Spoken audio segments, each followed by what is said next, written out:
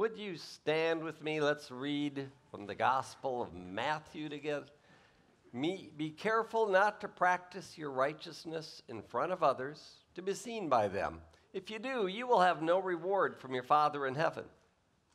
So when you give to the needy, do not announce it with trumpets as the hypocrites do in the synagogues and on the streets to be seen, to be honored by others. Truly, I tell you, they have received their reward in full.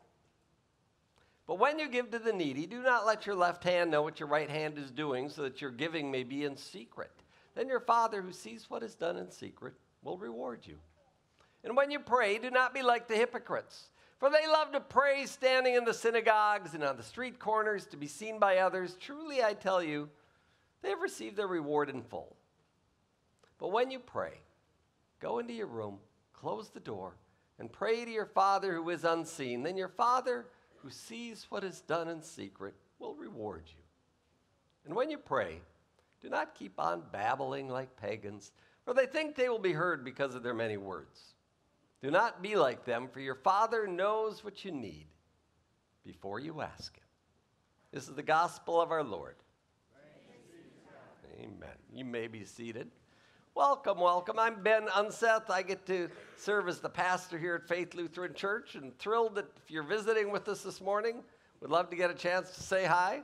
And tell you what, if you come back next Sunday, it won't be so cold. Pretty impressed that you came out this morning.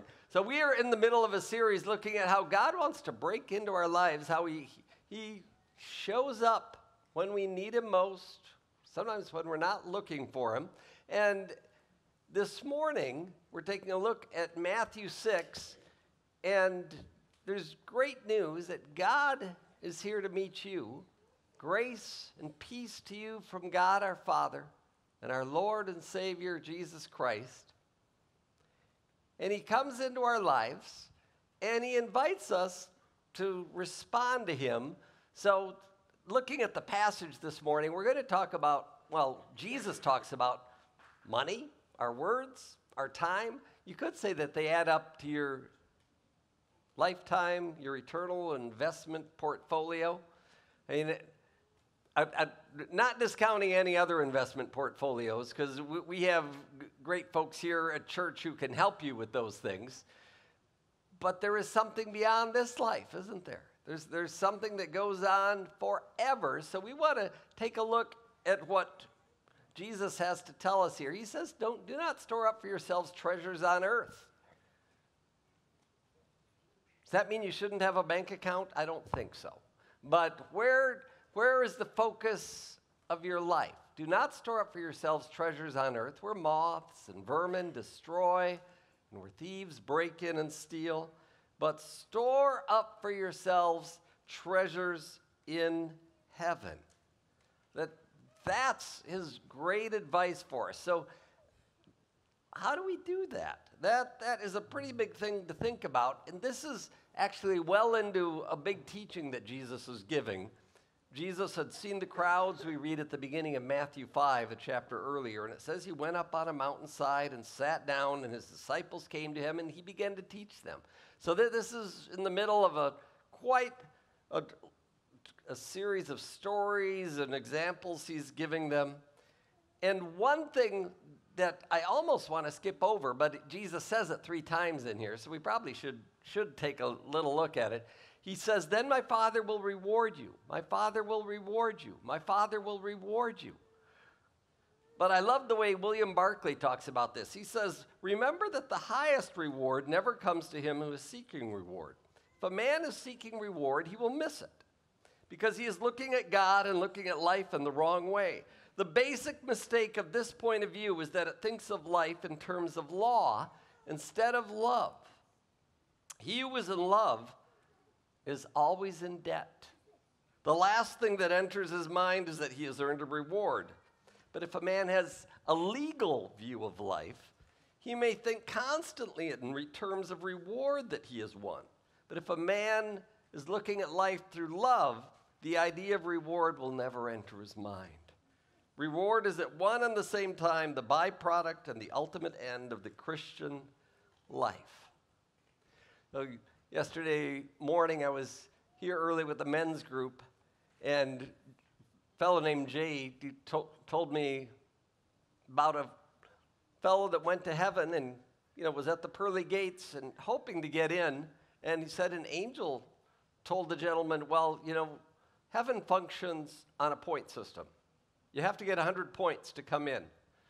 And the fellow said, oh my. Well, the angel said, you just got to come up with 100 points. Well, I've been married for 56 years, and I never faltered in my devotion to my wife. And the angel said, well, that's really, really good. You get 3 points. Oh, my. Well, I used to serve at the soup kitchen sometimes. And the angel said, that's terrific. You get 2 points. What else have you done? I taught Sunday school for 10 years. Well, that's terrific. You get 2 points. And the man just exclaimed, I'll never get in except for the grace of God. And the angel said, come on in. We can't earn our way, can we? We can't be good enough. But Jesus tells us, invites us in this passage to think about as we're walking with him, how can we come closer to God? How can we welcome God to expand his presence in our lives? It's a wonderful opportunity to think about. So the first thing he brings up is money, which is what everybody wants to hear about when you come to church. When you give to the needy, do not announce it with trumpets, as the hypocrites do in the synagogues and on the streets, to be honored by others. Truly, I tell you, they have received their reward in full. And then he says the same phrase again.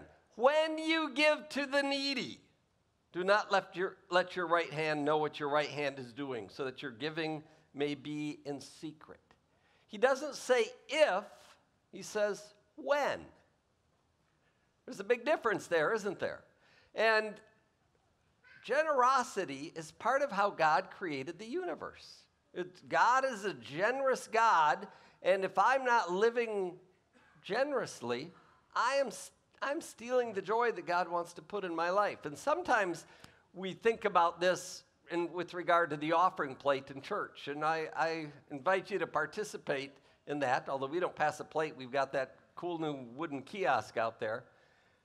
But this is talking about giving directly to somebody in need, not about their gifts at the synagogue or our gifts at the church. This is saying that you are connected to somebody who needs help, or you will be connected to somebody who needs help. And God will want to use me and you to bless somebody. And the Bible isn't joking when it says, blessed. It is more blessed to give than to receive. I remember one of my kids one time, I gave him $5 to go in and buy something at the convenience store. And he came back and I asked him for the change. And he said, I was feeling generous. There was something on the counter, to give to some charity. I was feeling generous, so I put it in. I said, generosity is when it's your money, not when it's my money.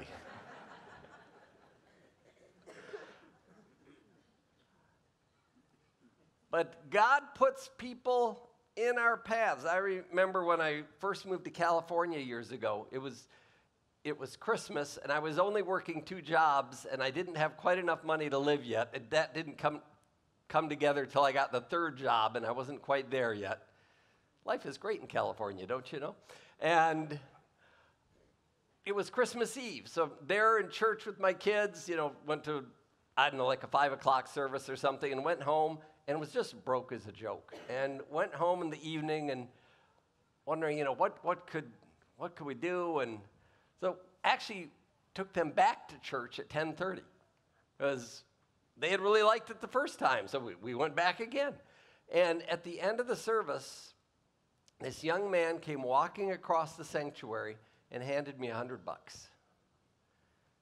It was like $1,000 to me. It was such an incredible blessing to me and my family. changed everything that Christmas. And I can still see his face just walking across. He said, my dad told me to give this to you. And I don't know, he may still remember what I was looking like in that moment. And you either, as we're talking like this, somebody may come to mind right now that you could help out. Or maybe somebody will come to mind this week that you, through something that you could do, can really lift that person up. And that's a way that God will touch your life. That's why we read from Proverbs 11 this morning. One person gives freely, yet gains even more. Another withholds, but comes to poverty. A generous person will prosper. Whoever refreshes others will be refreshed. It's the way God works. He fills up the person who's already busy giving. Whoever is kind to the poor lends to the Lord. That's what Proverbs tells us. So God works through our giving. He wants us to live generously. What else is in our portfolio? All the words we use. Jesus says, when you pray, not if you pray, do not be like the hypocrites, for they love to pray standing in the synagogues and on the street corners to be seen by others. Truly I tell you, they have received their reward in full. But when you pray, go into your room, close the door, and pray to your Father who is unseen.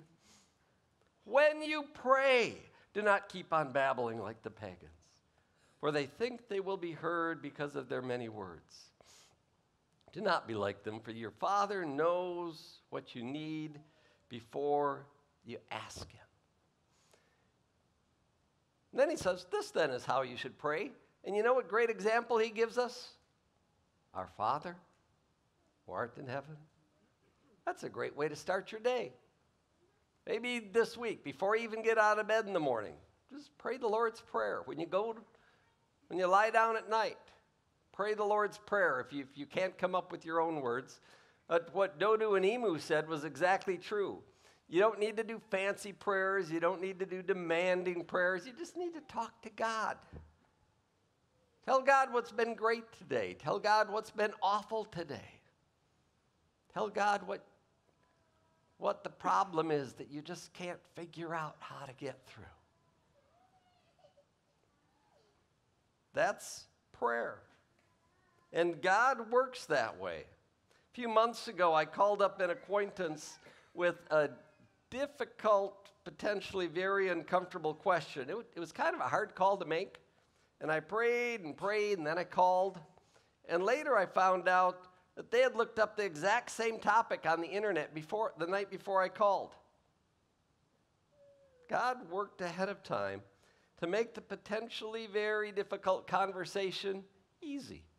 I remember years ago when I was in Pakistan, I was reporting to this wonderful guy, but he and I didn't always see eye to eye, and sometimes we butted heads. And it was coming up to summertime, and I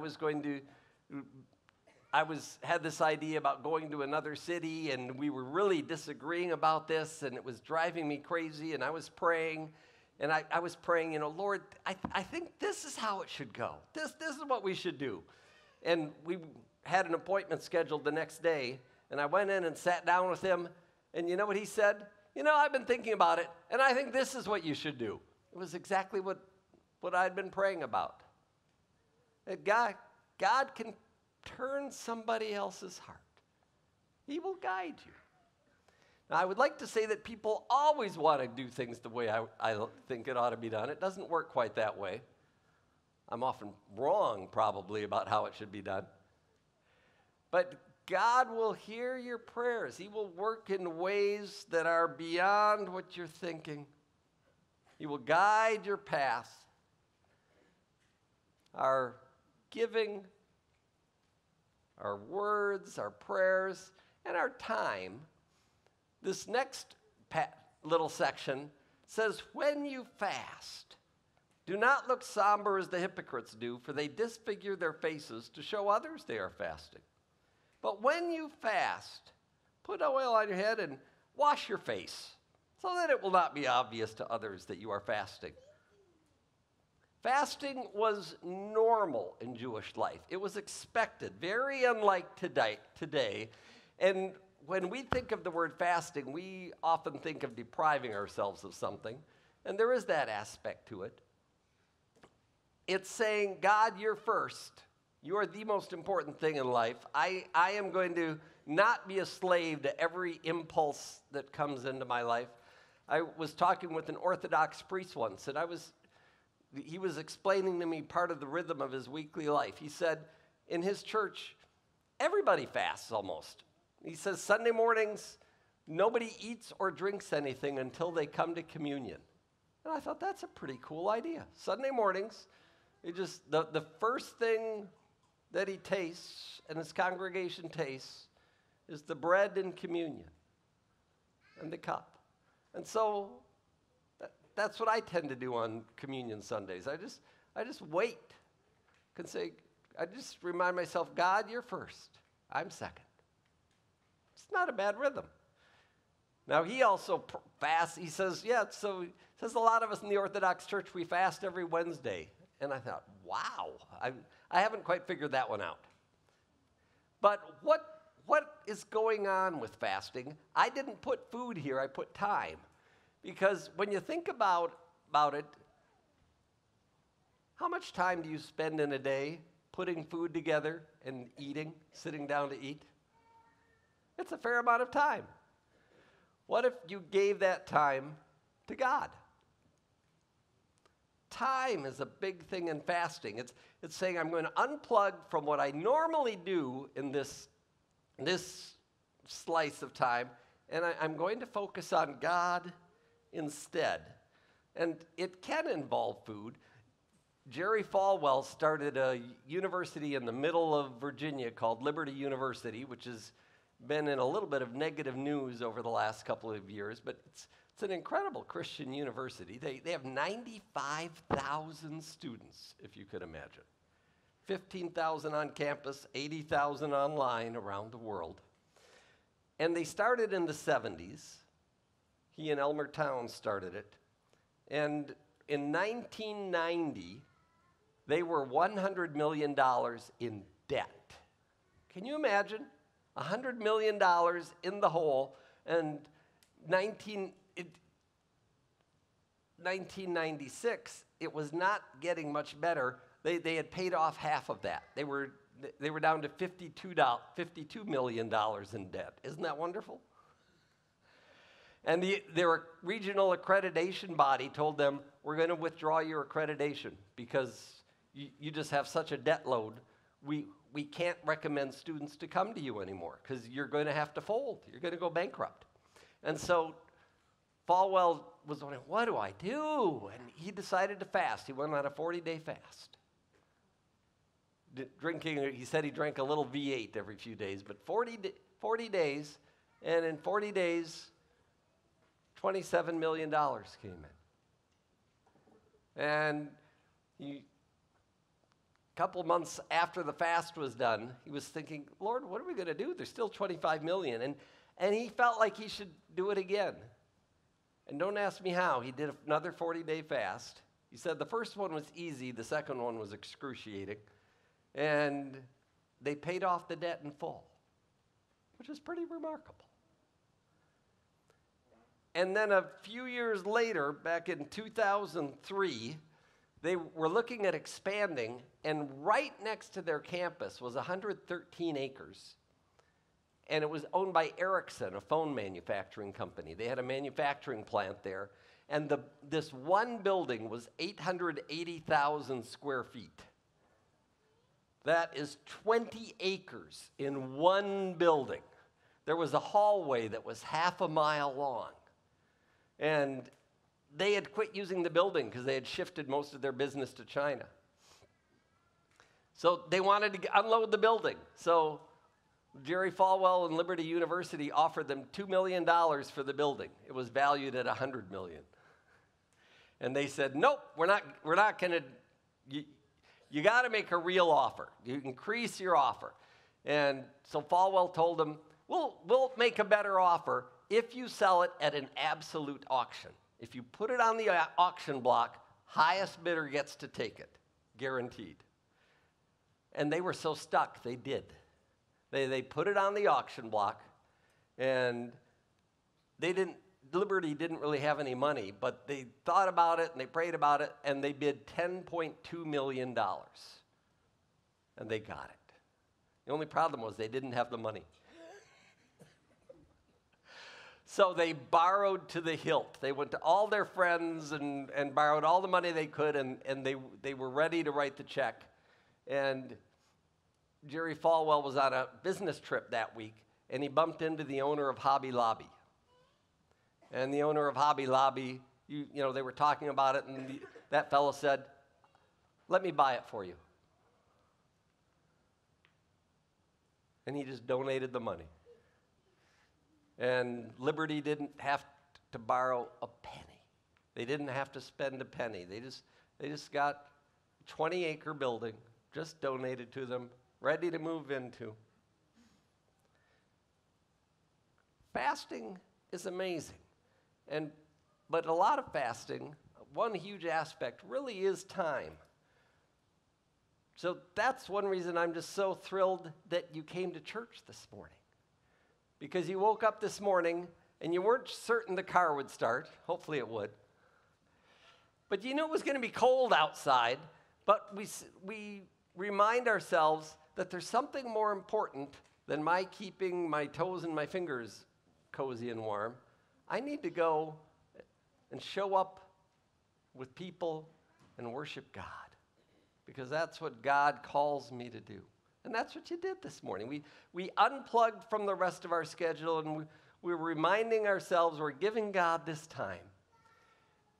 And that's an hour, and that's wonderful, but larger chunks of time are great too. The last weekend there was a women's retreat, the weekend before a men's retreat, and at one of those retreats, people unplug for 3 days. They just disconnect from everything else going on in life, and they say, God, this time belongs to you. And when we do that, when we give God this time, when we fast, in a sense, they actually eat an awful lot, but the time is dedicated to God. When we dedicate this time to God, God shows up. So one person was praying in the prayer chapel during the retreat for Via de Cristo, early Saturday morning, about 5 a.m., and was praying for one of the people who had come for the first time with just an intense personal problem, something they could not break free from, something that was just tearing up their life. And later on in the weekend, ended up talking with that person, and that person said, you know, funny thing happened. I woke up really early Saturday morning, and I just felt such peace and freedom. And the person said, what time was that? Oh, it was about 5 a.m. Saturday morning.